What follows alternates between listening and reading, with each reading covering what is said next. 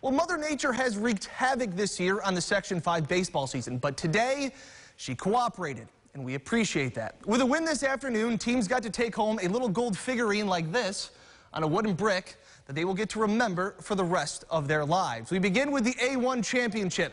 Have a day out there. Athena and Canandaigua. Mike Scully, yeah, he had himself a day. The brave lefty, strong on the bump, dealing in the second inning.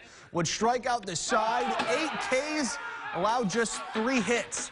1-0 Academy top 6, 2 on, 2 down. Ground ball to short is fielded, but the throw is wide of first. 2 huge insurance runs come in to score, put the Braves up a field goal. Bottom 7, Athena with the tying run on deck. Scully induces the 4-6-3 double play to end it. Canandaigua wins their 4th straight sectional title, 3-0 the final. Nice crowd on hand at Frontier Field for the AA championship. Penfield and McQuaid. Bottom 5, Charlie Merkley singles to left. We're going to have ourselves a play at the plate, but Chris Ryder slides just in safe. And if you're happy and you know it, clap your hands. There you go.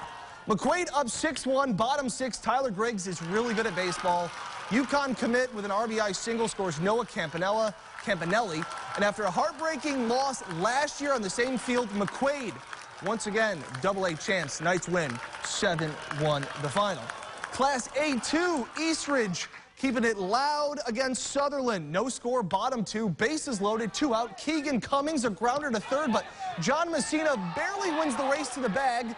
Good call, run scores, 1-0 Knights. Next inning, bases loaded again. Robert Nolan, a seeing-eye single, brings 2 of his friends home. That was the difference. Eastridge strained to the tying run on second in the 7th, and Sutherland takes the title 3-2.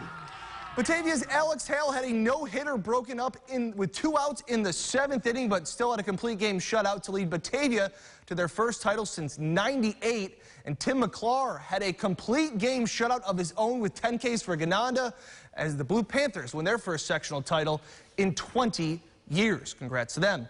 Softball AA championship today. Katie Sidari had an RBI single in the 4th, was the only run of the game. Then in the circle, Sidari complete game, 10 Ks, 3 hits allowed as Victor wins their 3rd straight title.